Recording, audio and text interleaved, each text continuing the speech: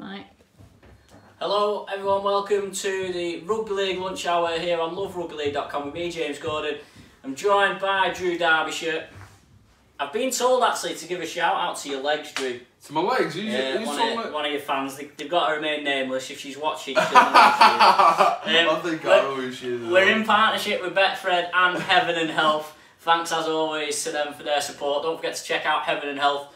And check out Drew's feature, the Rugby League Diet, where we ask your favourite Super League players what they eat day to day. If you want to get them bodies, good timing for New Year diet. We're doing our, we're not just about Rugby League news. We're doing our bit for the Rugby League community and improving health and all that. We'll talk about all the random stuff that we normally talk about. If you want us to chat about anything or you want to give any of your thoughts, please do leave them in the comments. We'll start with Great Britain then. So afternoon, Louis Banks. Great Britain, another Test match defeat, lost to New Zealand last week, and then yet again, it almost like Wayne Bennett's almost turned into a parody of a coach. He's now named the team for this week. It's pretty much the same team as last week. So even though Ash Handley was flown out there, he's not going to play. Blake Austin's still going to be on the wing. And then the likes of George Williams and Jake Truman, who've not featured on the tour at all, apparently they're not going to be included either. Bennett's just made a right pig's ear of the whole tour, hasn't he? Well, I just can't believe Ash Handley's not going to be playing against PNG, because I'm sure, I think he was in Paris and he got told to come home. So I think he'd been on holiday in Paris or something like that. He got told to come home early, or rush home or something like that, and then he's flown out to PNG. What is it? How many miles is it to PNG? Oh, I don't know. It must be well, you must have to fly to Australia first. Yeah. But wasn't he in Australia for the England Nines? Yeah, so he was doing the World Cup with the England Nines, and then he's obviously come back. I think he went to with his partner to France, and then I won't mind his air miles. Well, no, he's certainly enjoyed the off season, but I think he'd be pretty miffed, wouldn't he? Not to go all that way and then not feature at all. Effectively, all he's done is had a couple of gym sessions with the Lions squad, because they wouldn't have done much ball work. I said this last week. If you were going to bring him over, they should have done it in time for him to play against New Zealand last week. They should have flown him over when Gildart got injured. Yeah. And then, whatever. But has Bennett made his position sort of untenable now? I can't imagine there's many fans who want Bennett to stay. I think that there's always been doubts over Wayne Bennett's knowledge of the Super League, and I genuinely believe that Wayne Bennett doesn't know much about Ash Handley. I think he's been kind of earmarked by Kevin Sinfield or Jamie Peacock, saying that there's a winger in Super League who's done pretty alright, and that's why they flew him over. I don't think Wayne Bennett's asked for him to be flown over, if I'm honest, because he's not playing him. He's playing an halfback who's probably 15 kilos lighter as well than Ash Handley to play against a physical Papua New Guinea side. To be fair to Austin, he did alright last week. No, he did alright, but when you've got a wing, it's an international squad, and so when you've got a winger who's flown over there, especially just for one game, because he couldn't play last week against the Kiwis, Ash Handley. The only game he could play was this Papua New Guinea game. So he's flown over effectively just for one game, and he's not been picked. And that's not a dig at Austin whatsoever. Obviously, he dropped a couple of eyeballs last week, but that's kind of to be expected, because he's not a winger. I felt sorry for him last week, because he was getting a lot of stick from supporters and fans on social media, but you can't really expect him to act like a winger when he's never played there professionally. There was like a chance near the end, wasn't there, where Hastings had got him behind and kicked to the corner, and you feel like a winger, a recognised winger probably would have finished that. I tweeted you, it's hard not to feel sorry for Blake Austin, because he's sort of been parachuted into this Great Britain team on the wing. He's getting enough grief as it is because he's Australian. The thing is though now is the amount of things that Wayne Bennett is getting wrong on this tour. So, and this is before we even get to the fact that they've been rubbish. They've not been playing well. And what's even more annoying as well, we've only been speaking about the winger situation, but what's even more frustrating is that we could have. There's well, it's highly likely that George Williams and Jake Truman would have gone on the Great Britain Lions tour and not played a game. I mean, so there's a good chance that they've been out there all this time. Well, obviously George. Well, I think he'll be coming back and spending Christmas with his family. But there's a good chance George Williams has gone all the way out there, just played for England in the World Cup Nines and not had a sniff. Well, I mean, you could make the argument that Wayne Bennett's trying to weaken Canberra by taking him out there because it gives him less preparation time for the NRL. With, of course, Wayne Bennett has a conflict of interest because he's the. What about his quotes as well? Bennett's quotes about the. Well, this is what I mean. For the World Cup. So let's run through the things that he's got wrong. The squad selection in the first place: 6 halfbacks, 2 wingers, pretty much one centre. Obviously, all went belly up because a winger and a centre both got injured. That's the first faux pas, if you like. The England World Cup Nines was a bit of a joke. I mean, he had 4 props on the field at one point. Picking Ryan Hall, you'd say, maybe he only played 5-6 games. Picking Chris Hill, maybe, ahead of Liam Watts. Not picking Regan Grace. I mean, with all due respect, I'm on the fence with Regan Grace because I wouldn't have him if I was picking the best British players. I don't think Regan Grace would make my team, but then at the same time, he was almost pivotal to making it feel like a Great Britain team because obviously he's a. And then to not only not pick him in the first place, but then to come out and say we've not called him up because he's Welsh, he's just out of order. To basically diminish the whole tour by saying it's just preparation for the England World Cup. That's another thing.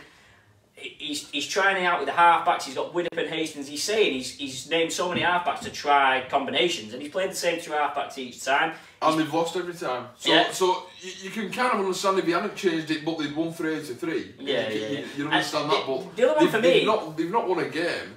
And the second test against the Kiwis last weekend was abysmal. That was by far the worst performance of the tour. I don't think they played too bad against Tonga, and obviously Tonga went on the following week to beat Australia. But the 2 matches in particular against the Kiwis have been abysmal, and I think the halfbacks' performances have been below par, far below. I think I've been disappointed with Gareth Widdop on this tour. Well, I mean, I'm very much. I think the outside backs, we've mentioned it every single week. The outside backs simply haven't been good enough. I think the only player who can pretty much be proud of himself is Zach Hardacre, and even he's kind of playing out of position in the centres. The thing with obviously with the halfback situation is, and I read I think Nigel Whisker wrote a good blog in a good article in the Mirror today, how Josh Hodgson's style at hooker isn't great for involving the 2 halfbacks, and it has been noticeable that when Darryl Clark's come on, that Great Britain have been a lot better.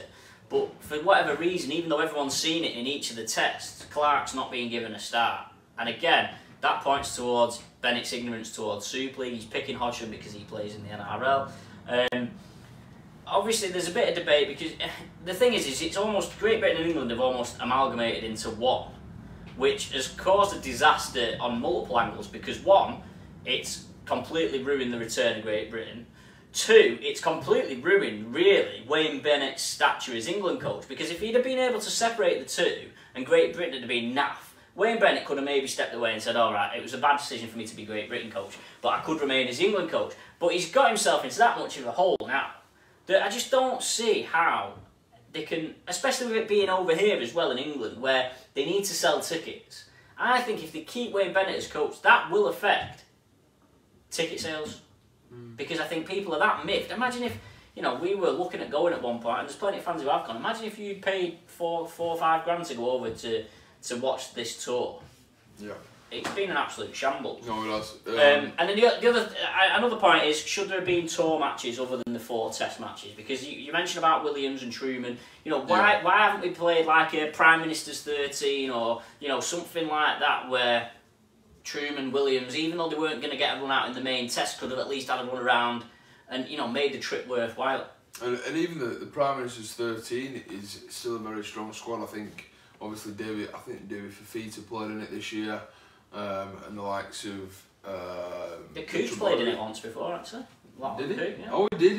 Yeah, he did an interview with him a couple of weeks ago, and so it's a pretty strong team. Or even just playing the junior Kangaroos, because the junior Kangaroos would be a strong test. France were over there. Yeah, France were over there, and you could have made it into a proper tour like the Kangaroos are looking at doing in 2020 over here. They want to play a proper tour, play clubs. They should have played Australia instead of New Zealand last week. So you'd have played test matches against Australia, New Zealand, Tonga, Papua New Guinea. You could France were over there. You could have played France. You could have played the junior Kangaroos. You could have played the Prime Minister's third team. What's striking at the minute is it seems that Great Britain and GB, the GB and England, are slightly ignorant towards the home nations and the Northern Hemisphere. That's what it seems like for me. It seems like you mean because of Bennett. You mean? Yeah, it seems like they don't want to play France, even if it's just in a mid-season test, and playing against the likes of Wales, Ireland, and Scotland just unheard of, isn't it? I mean, it's pretty. There's obviously this concern that. Obviously we did play a few mid-season against France, and obviously they were turning into blowouts, but you've got to play them, haven't you? Yeah, you'd rather play France in a mid-season test than just not have one at all, because a couple of weeks ago there was an interview out with Tom Burgess saying that after the Tonga defeat that it was a massive disadvantage. Could they not just play England nights? Do you know what I mean? I suppose my thinking of it is, I suppose it's difficult with the NRL players, isn't it? But ultimately, regardless of whether you use NRL players or not, even if you had an England team without the NRL players, I mean, it's hard, isn't it? Because obviously, is it really worthwhile having a mid-season test without half your team? Yeah. I suppose that's the hardest part, but we've just got to get over that somehow. Well, what's stopping the NRL best players from coming over? Because we went over. I mean, we tried a few things. We tried France, we tried Wales, we tried the Exiles, and it's like we almost give it a run for a couple of. Well, David Fafita keeps tweeting us, doesn't he? The Wakefield David Fafita, and he's determined to bring back the Exiles. The thing with Super League now is Super League are all about these big events and creating brands. Super League could really adopt the Exiles brand, maybe call it something different. I don't know. I'm not a massive fan of the Exiles name. I'm not sure what it means or whatever. Well, obviously I know what it means, but you know what I mean. I think you could create that almost like the Barbarians in Rugby Union. Could do Super League All-Stars. Because they could play, Exiles could play, they could play England, they could play Wales, they could play France. Cut the loot fixtures out of Super League, but then make the Exiles a Super League commodity that you sell tickets for, that maybe then, clubs get a kickback. You could have a 2-week international window in the middle of the season where, England play a few games, Exiles play a few games, Wales play a few games, and then all of a sudden, instead of having to cram all the international rugby league at the end of the year, you're getting some sort of value in the mid-season test. Because, like we said before, 2019, there's been no England internationals. England Knights played Jamaica, yeah, but there's been no test matches in England, involving England. I know we had Greece and Scotland and whoever else that they played, but there's not been anything there. And I just think if you created Exiles as a Super League commodity, that it then makes sense for Super League to, because at the moment the Super League were a bit dictated to by the RFL, aren't they? Because the RFL will say to Super League, we want England to play in this day, and then it's like Super League will say, well, we're not going to release our players. I don't think that's happened. I think the Super League have said they will, but there's a lot more. If Super League can own the Exiles concept and then use that as a way of commercialising, you could have Sonny Bill playing for the Exiles and James Maloney. Do you know what I mean? You could have a real good team. To be fair, the Exiles generally did beat England anyway. Didn't they? And that was before you had like Danny Medeiros at one point.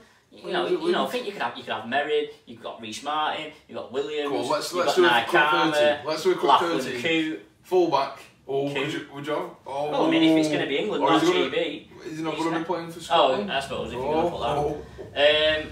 I don't know. Fullback. Exiles fullback. Come on, there must be an Aussie in Super League. Mead. Oh, Mead. Can't like fullback, maybe. Yeah. Reece Martin at 13, PNG. I can't think of any fullbacks. I don't know. Not watched the game for that long. We've completely forgot who fullbacks are in the league. There isn't actually, because if you think you've got Ratchford's at Warrington, Hardaker's at Wigan, Coots at Saints, Walker at Leeds, Shaw at Hull, Quinlan. You've got O'Brien at Toronto. Quinlan. Sure, yeah. I mean, Quinlan's probably the only option. Yeah. Go for Mead. Wingers. My brain's gone. Mine has. Centres are going to be Nike, Armour and Hurrell. They're your centres. But then another issue you've got with Exiles, if we're having a 2-week international window over here, does that mean the NRL are going to have a 2-week international window? Which then means that the likes of Hurrell and Waller here and all them are going to go over there. So that's part of the issue you've got, innit? Yeah.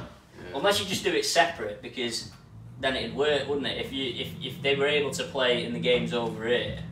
Maloney and Lower here in the halves. Maloney and Lower here. I can't think of any wingers. Hooker. Who are your wingers? Let's do wingers first. I'm trying to. Bevan French. Bevan French. Play on wing. Bevan French, Nike Armour, Hurrell. We're struggling, aren't we? I don't know. Well, obviously there's not that many Australian wingers kicking around. Trying to think. Cass, Catalan, Leeds. Well, you could have one. You could have Fanua, maybe at all. Fanua, yeah. You could have Tuma Varvey in the centres, maybe. Hooker then. Lower here and Maloney in the halves. Who's your hooker? Tommy Lulawine. There's not many hookers, are there? What overseas hookers are there? Who've Catalan got? Oh, they've got McIlaurin. Parcell. Yeah, there's not many, because obviously there's a lot of good English hookers, aren't there? Yeah. Because you know even Toronto have got Ackers. Yeah. You probably have to go with Lussick. Oh yeah, Lussick. So you could have Lussick at Salford. He qualified for England as well. Does he? Yeah. Oh jeez. Lussick could be a hooker. Who's your props then? Millington. Sam Moore. Sam Cassiano. There's some big boppers. Kenny Edwards. There's some big boys. Ikehefo. Yeah. Yeah, you won't struggle for front rowers. And then it's Sonny Bill and Merrin and Reece Martin in your back row. Wow, that's a good team, isn't it? Yeah. We're gonna put this forward. We're gonna have to put this forward. So yeah. We've got a couple of comments on the GB thing. Louis Banks says, I like Bennett, but he's too stuck in his ways. Against PNG was a chance to shake things up and try new combinations. I think he's hinting at Williams and maybe Truman and obviously Hanley as well. If I was Lachlan Coote, I'd be pretty frustrated, to be fair. He played one test and then was dropped, and I think he should be given more of a chance. Louis also says... But again, that's to do with the whole England thing, isn't it? Yeah, it is. Great Britain has failed as a brand, as the other nations are not represented, and there isn't anyone who really could have slipped into the squad anywhere. This shows we need to go away and seriously look at getting rugby back on the map in Wales, Scotland and Ireland.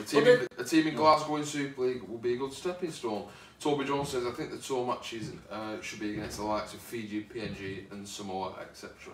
As well as who we've already... Well, I mean, we're going to play Tonga and PNG, and then it should have been Australia instead of New Zealand. But it was obviously... With regards to the organisers at the International Rugby League as well, we kind of got to be fair to them, because obviously the likes of Fiji, Papua New Guinea, Samoa, Cook Islands, they've all been playing in the Oceania Cup as well, which the Australian side have been competing in as well. Let's run through some bits of news. LoveRugbyLeague.com for all the latest. 3 players have left Batley: Jack Downs, Reece Dean and Danny Bravo, Johnny's brother that. Sonny Bill Williams is an outsider for the 2020 Man of Steel. I thought, 16 to 1 if you fancy a flutter with Betfred. I thought he would have been number 1 just because of his name. Blake Austin's done well, to be favourite. I know. 12 to 1. Jackson Hastings joint favourite, 12 to 1. James Maloney's then 14. Sonny Bill is 16th with Lachlan Coote and Widdop. Hardacre and Luke Gale are 20 to 1. Have they basically just pulled out anyone who's won the Man of Steel before and just given good odds? Jake Truman's 25 to 1, as is Jake Connor, Albert Kelly, Johnny Lomax and Darryl Clark. Do you know what? 33 to 1 is Bevan French. The thing with the Man of Steel voting is, because of the way it's done, if you're the second best player week in, week out at your club, you're not necessarily going to win. Yeah. Do you know what I mean? So, we'll see how that goes. I don't think Widdop at 16 to 1. I've not seen anything in Widdop that makes me think he'll be anywhere near. Betfred have basically got Warrington's 2 halfbacks in the top 4 for Man of Steel. Well, they've just picked out probably the top 10 earners in Super League next season. But I think Bevan French at 33 to 1's a nice. But where's he going to play Bevan French? Well, that's where it is. He's not going to play fullback. I don't care what you say. Ade could be the fullback. But if he starts the season at fullback, them odds won't stay 33 to 1. Is he going to play standoff with Hastings? Surely not. He can't. I don't think he's an half-back. He's definitely a winger or fullback. So they're going to play... Well, they've got Burgess. Well, obviously Tom Davis has joined Catalan, so... Would Ade play centre? As Bevan French. But then I just think you lose... But Bevan French doesn't want to be a winger either. It's tough. He's getting paid to be a rugby player. If the coach of the rugby team wants him to play on the wing, you've got to play on the wing. You know what I mean?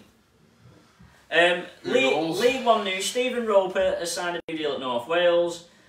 Kieran Cross, Brandon Wilson and Ryan Dixon have signed new deals at Doncaster. Now, 2019 Golden Boot shortlist. I've seen the Aussie press have been up in arms because James Tedesco isn't on it, because they completely don't understand what the award is. It's the best international player. You'll have to help me with this. Tonga front rower. See you at Tekiaho. Yeah, him. And then Tuivasa Shek and Jared Warrior Hargreaves. We need Robbie Paul for these Polynesian pronunciations, don't we? He's great. I'll give him a bell later on. They're the three candidates for the 2019 I want Tekiaho to win it because he'll be the first player outside of Australia, New Zealand and GB / England to have won the Golden Boot award, and is a goal-kicking prop forward. Well, here's a Christmas-themed story. NRL forward Slade Griffin has had to retire due to knee injuries. What else has happened? England. I can feel my voice. Well, have a drink, lad. Have a drink. I've got a drink in here. England women's second test will be shown live by the BBC on Saturday morning. Is that red button? It is red button, and it's also being streamed through the LA channel, and it'll be on the iPlayer as well, and on demand and all that. George Burgess says he's aiming for the best season of his career at Wigan. I'm surprised at that. I'm surprised he's not aiming for the second best season.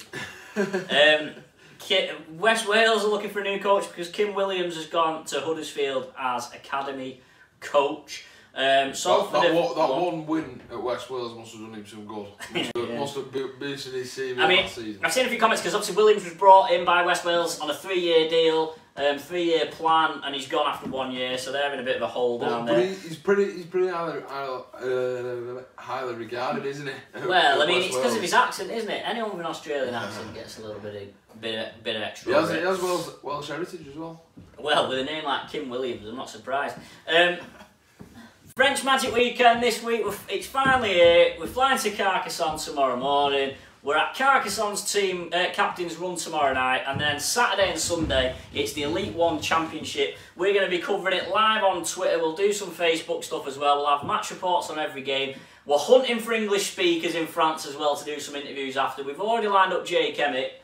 We know he can speak English. We've got a few other lads. Maxime Garcia, a former Sheffield player, he's going to speak to us as well. Levian Zongu, yeah. Plays at, where does he play? He plays at Albi, yeah. So basically, French Magic Weekend, Saturday and Sunday. You can watch it online. We'll put the link up somewhere at some point. The fixtures are Saturday's Palau against Avignon, Lesignan and Limoux. That's Saturday. And then Sunday is St Gordon's against Toulouse, Albi against Villeneuve, and St Esteve, which is Catalan's reserve team, against Carcassonne. It's at Carcassonne's ground, the Stade Albert Domet. We're staying up the road from there, so we're going to have a lovely time.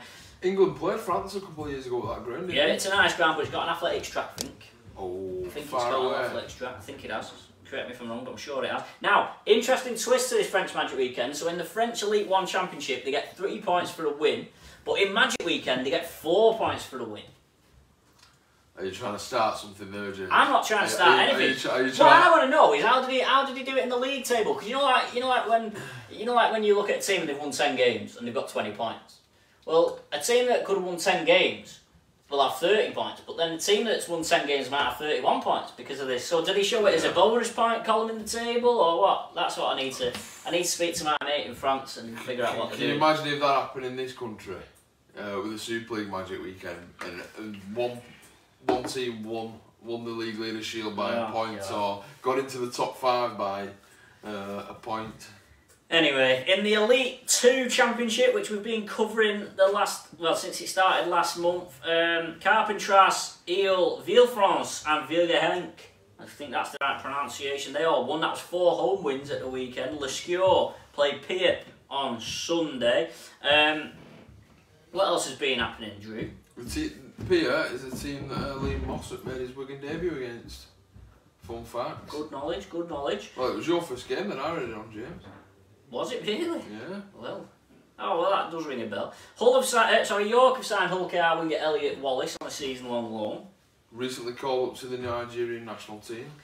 Sheffield, new kit, new crest. We like this. Thumbs up from me, definitely, for the new Sheffield Eagles logo, and also to their new kits, which have been revealed just before we came online. The home kit is nice. The away kit we're not too sure about, but we'll just brush that aside. The home kit's a bit like, it's a red V but with the yellow trim. I think it could do a little bit of work. I think maybe put the yellow, make it a red and yellow V rather than it just looking like a Saints kit, but it looks nice.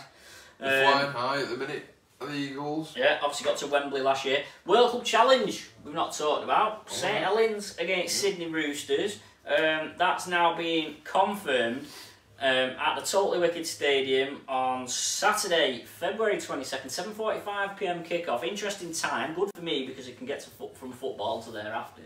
It is an interesting time because I wonder how much Sky have been involved in that. And like, you know, have they basically, Super League said, we want a big time, because there's not really much to clash with on a Saturday night, is there, in terms of live sport? I think it's a very good time. I'm happy that it's actually going ahead, but it's only this time of year, isn't it, that we actually find out if the World Cup Challenge for the following season is actually going ahead or not. I think it depends which Australian team wins the NRL, doesn't it? It always goes ahead, doesn't it? But Sydney Roosters and the coach, Trent Robinson, is very passionate about the World Cup Challenge, and he's been very, very vocal about it in the past. He wants it to stay, he wants it to be an important he wants it to be a permanent fixture in the Rugby League calendar, and I think it should be. I've always enjoyed watching World Cup Challenge games. No matter what team it is, they always want the Super League side to win. It doesn't happen that often, but I hope Saints can get one over the Roosters, but it will be very, very difficult. Sydney Roosters won it last year, so they'll be looking for back-to-back wins. Now, I'm just double-checking, has anyone back-to-back won it before? Have Melbourne Storm not done it? No, I don't think they have. No, so no one's won it back-to-back before. So that obviously they did that with the NRL, didn't they? How many games into the season will it be for Christian Wolf and his new Saints? That'd be, what, the 3rd week? They'll have played 31st, 7th... No, that'd be the 4th. They'll have played 3 games before that. So it'll still be pretty fresh. But it'll give him a nice little lead time into it. Obviously, Wigan beat Cronulla in 2017. That is the only time an English side has won it since 2012 when Leeds beat Manly. It would be Sydney Roosters' 5th triumph, which would be... have they got the most? No one's won 4, have they, apart from them? Wigan have won 4, of course. So Sydney Roosters will be top of the top dogs, if you like, with 5. If they win that one. So you'll have a few Wigan fans actually supporting Saints. Well, maybe. I wouldn't hold your breath though. Let's just have a look at Saints' fixtures. Actually, now you come to mention it. Who are they playing before? They start the season off against Salford. Like the fixtures page on the St Helens website. I can tell you that for free. They start against Salford, don't they? Oh well, the fixtures aren't on the St Helens website, so that's no use. Let's go on Super League website then. Blimey. St Helens Salford first game at home. It's on Sky, isn't it? Friday? Yeah, on Sky on the Friday. Then the following week they're at Warrington away on the Thursday. And then the week after that they are at Hull on the Sunday. Which isn't very good planning, is it, really? Because they played Hull on the Sunday before they played Sydney on the Saturday. And they're meant to be... I don't know why Hull are playing on the... Is there maybe football or something on there? Maybe. They're meant to be playing Castellans, aren't they, the weekend of the World Cup Challenge? Who's that, St Helens? Yeah. Oh, and that's been rearranged I think another time. That's meant to be at the Totally Wicked Stadium as well, so obviously Castellans might have to to travel over to Saints in midweek, which I don't think they'll be happy about. But if they can get it on a week where they're already playing away, it shouldn't be too bad for them, should it? Well, unless they wait for one of the cup, maybe squeeze it in the cup week if one of them get knocked out of the cup early. I can't see that happening. Maybe we'll see. What was I going to say here? I had another thing up here. Mailbox. Love a good mailbox. And because we're struggling, we've padded these out. So mailbox, you can write into me every week, james@loverubbyleague.com. I'll publish almost like a letters page if you like. We do publish one of these every week on a Tuesday morning. This week's comes from, where's his name here? I've lost it. Stuart Morris. He's come up with a conference system for rugby league. There's a few holes in it, I'm not going to lie. Yeah, I've noticed. I've already had a reply to this actually from someone else with their own suggestions. So Stuart's idea is 32 franchise teams that are split into 4 pools of 8. Each team would play everyone in their conference, home and away. And then after that, the top teams go, I think the top 2 in each pool or something go into another conference in a champions pool, and it's all very complicated, but I can sort of see where he's getting to. My only concern was... It was the first league, I think. The first league, yeah. I mean, I don't know where Whitley Bay Barbarians have come from. I don't know where they've come from, because all the other teams are established. So, in the Eastern Conference, he's gone Hull, Hulk, York, Newcastle, Doncaster, Sheffield, Edinburgh and Whitley Bay. I don't know why Whitley Bay are in there. Is he from Whitley Bay? May well be. I don't know how they snuck in, but they are. Does he know Whitley Bay is a professional team? Maybe he does. Now, right, so that's right. Central was Leeds, Bradford, Wakefield, Huddersfield, Halifax, Castres, Batley and Featherstone, which is, there's no central about that. That's Yorkshire, that's Yorkshire. Let's say what it is. West is Saints, Wigan, Salford, Leigh, Widnes, Warrington, Oldham, Whitehaven. And then the expansion league is Toronto, Toulouse, Catalan, Ottawa, New York, Valencia, Barcelona and London Broncos. That sounds like a slightly more extravagant league than the Yorkshire League. Well, yeah. I think the issue, one of the issues I think I said was, I mean, I look at it and think, well, Saints and Wigan aren't really going to sign up to play, with all due respect, Widnes, Oldham and Whitehaven, I don't think. And then there's also the concern, well, what happens to the teams that finish bottom of the expansion league? Like, do they go and play like Whitehaven or something? There's a few holes in it, I think, but it sort of stirs up the debate: is do we need to be franchised? Do we need to have franchised clubs if we're having all these overseas teams? Does it need to be franchised if they're going to be overseas? It's a tough one, isn't it? Because I don't think that franchising system could work in rugby league, James, because there's not enough money involved. Because obviously the Yorkshire League, there's how many teams were full time in that? 5, 6 full. 6. Well, I mean, you'd imagine it'd change. You'd imagine it'd change, wouldn't you? But you know, if you went franchise, they'd have to be full time. And it's like the first league that you mentioned with Whitley Bay. They won. Whitley Bay wouldn't be in it. Let's get that. Let's get one thing straight. They couldn't be in it. So you're already one team down. And one thing that is missing from that list: there's no Welsh teams. There's no Welsh teams. So yeah, I think they'd have to go in the West, wouldn't they? You'd imagine. You'd probably maybe kibosh Oldham. Sorry, Oldham. Was there a Newcastle? Newcastle were in that first one. You'd maybe kibosh Oldham out of the West and put North Wales or West Wales. Or so where do Oldham go? Well, amateur, I guess. Oh. There's a few clubs that aren't mentioned in here. Swinton aren't in it. Rochdale, all them sort of teams. So could you have a Manchester club? Dewsbury. Anyway, let's move on from that. Featherstone are going to play Valencia Hurricanes in a pre-season friendly on January the 11th. I've just got some information sent through on this. It's going to be played at the Levante Stadium, which is called the Estadi, well, the City of Valencia Stadium. Yeah. To you and me. It's a football stadium which is the home ground of Levante football team. It holds 26,000 spectators. It's the 23rd largest stadium in Spain. And in 2014, it actually hosted a Spain football match. They beat North Macedonia 5-1. So we think that Saints and Salford are going to play there as part of a double header. What do you think about this, Drew? I like the idea of it, James, but who's going to be playing for Valencia? Exactly. This is what I mean. I think we might be running before we can walk in some respects, because we don't even know if they're definitely joining League One, do we? I've not heard anything about it. That are joining League One.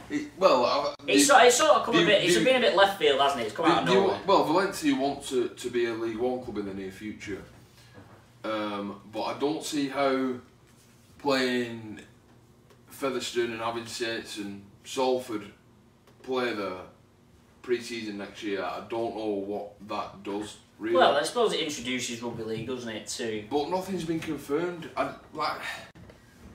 They might have these pre-season friendlies, and then it gets squashed, and they just disappear off the face of the earth. So I'm just reading through some notes here. The Spanish president was pleased because they got more than 1,000 attending the match against Ireland, which of course received some criticism from Tyrone McCarthy, etc. I mean, it is a bit of a weird one. It has come out of nowhere a little bit, but they moved fairly quickly. It's very cloak and dagger at the moment.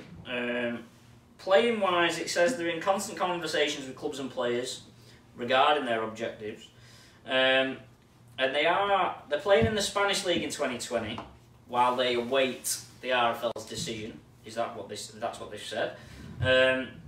They've been in conversation with the RFL for a while.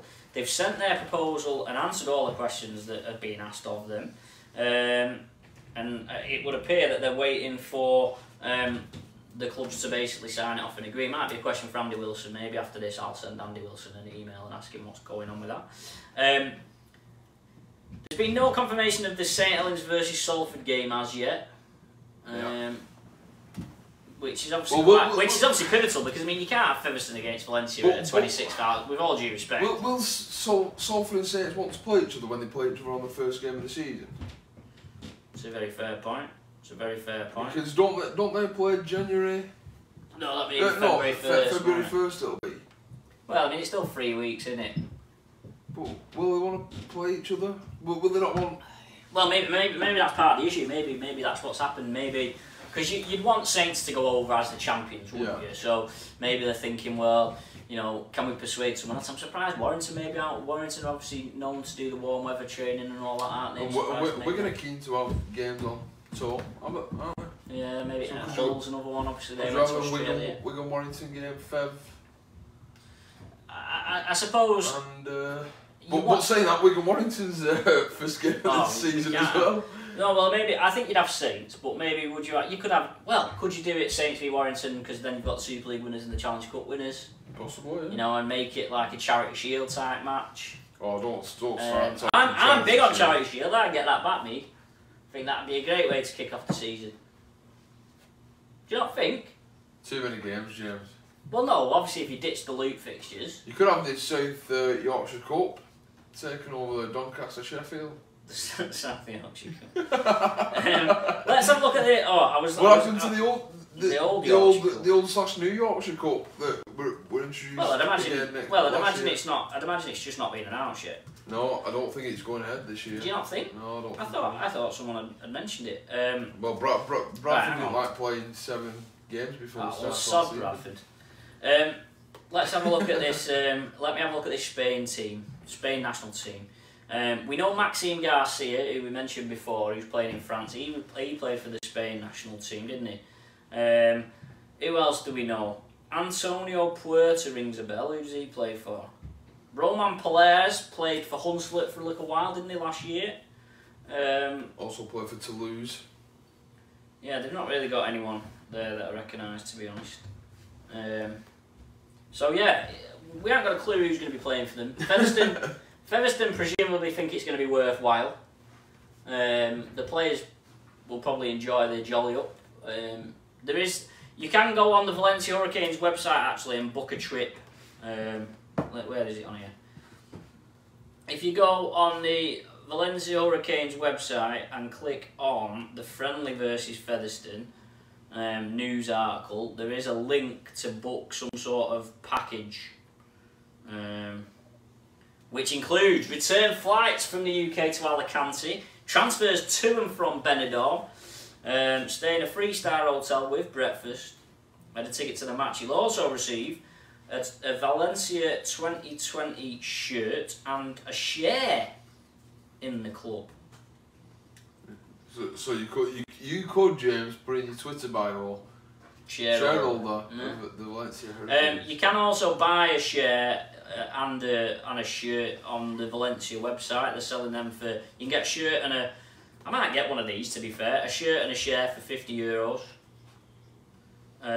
Show a bit of solidarity. Can't be a big shirt, can it? Well, no, I mean shares are worthless anyway, aren't they? I mean, what's the point in having a share in a rugby league club? You don't make any money. So yeah, we'll see what happens with that.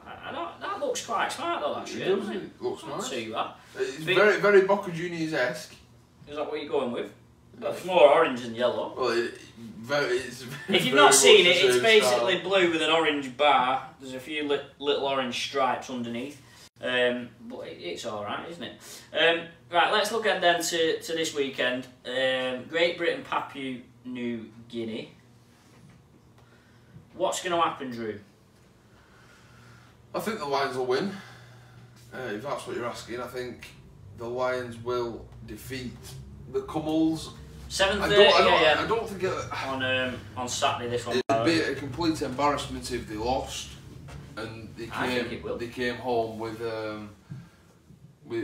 4 losses out of 4. But then again, with all due respect to Papua New Guinea, can you really take anything away from the game if you win? Have Papua New Guinea named a squad? Yeah, they have. It's on the Rugby League. BBC aren't running it. Hang on, let's see. David Mead returns from injury for Papua New Guinea. We'll get it up now. Hang on, bear with me.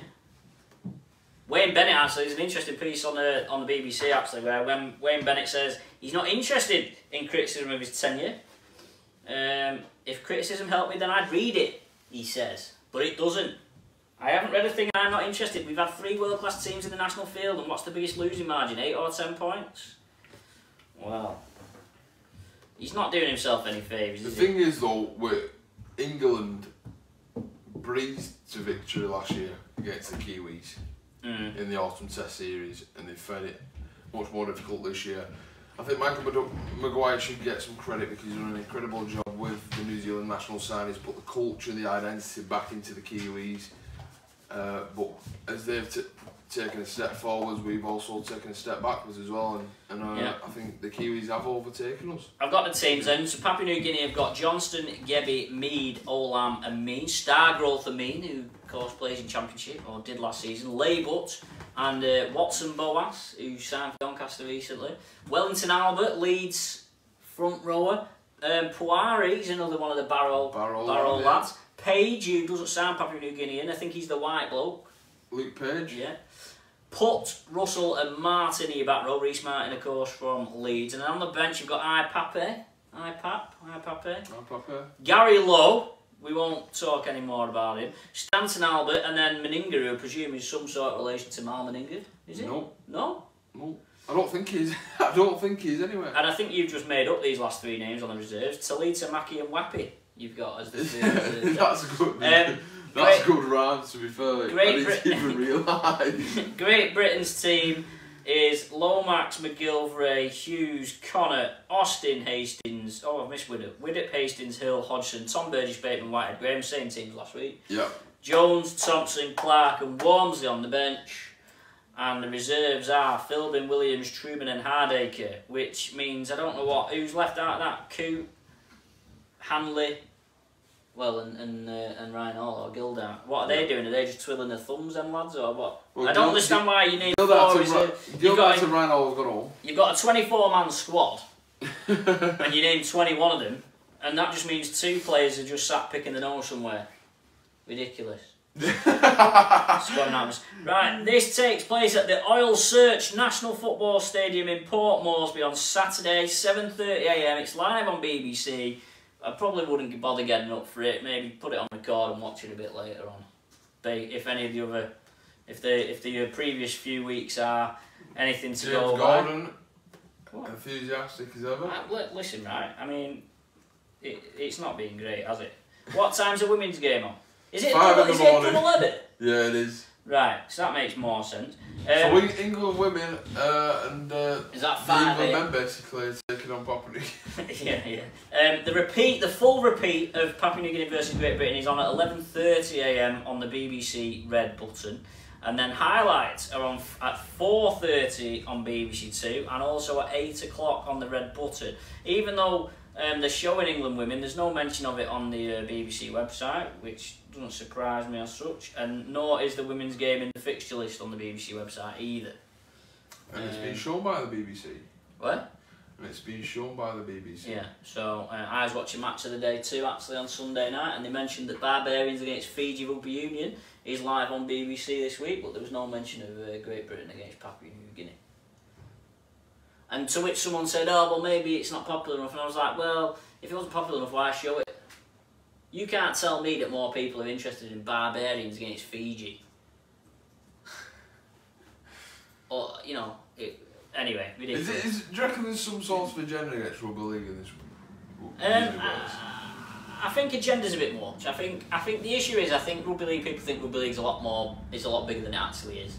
I think outside of our little Rugby League bubble, I think no one really notices Rugby Well, League. we've just mentioned it then, haven't we? That Barbarians and Fiji were mentioned on the Beeb. Yeah, but I think, I do think, I think it's very easy. There obviously is some sort of issue somewhere, but I think the issue is Rugby Union is far bigger than Rugby League. Yeah. Like, you know, you look at Barbarians and Fiji, it'll be at Twickenham, I think it's at Twickenham, it'll be probably 70,000 crowd. You look at that Great Britain match against New Zealand last week, it looked embarrassing, in my opinion. You know, you're trying to sell Great Britain, New Zealand as the pinnacle of Rugby League. You know, international Rugby League, the pinnacle of the game, and it's just being played in front of empty stands. You know, so why should the BBC or other people take Rugby League seriously when it can't even draw the crowds to what's supposedly the pinnacle of the game? The thing is, the issue that New Zealand face at the minute is they're not the most popular national side in New Zealand either, because Tonga are the most popular national team in New Zealand in Rugby League terms. So that's the issue the Kiwis face. But we need to welcome Tonga's rise as much as we possibly can, because it's not just great on the field. I mean, in the stands it's brilliant. Yeah, but I mean, I think, but regardless of Tonga and whoever else, we all moan about Rugby League not getting coverage. But then when the games are played out in front of empty seats, you know, you ask why. I've just had something come through on the PA wire. Wayne Bennett has defended his selection policy on the Lions tour. He says the best players here are in the English competition. Lachlan Coote is Scottish and Joe Philbin has played for Ireland, and there's a couple of others who were due to come but got injured and couldn't. We picked what we thought was the best team. No one looked at their nationalities. Obviously it's predominantly English, but that's the way it's been for a long time. He says about Ash Hanley, I wanted to bring him to Papua New Guinea for some culture and experience. The reality is we lost a number of players with injuries.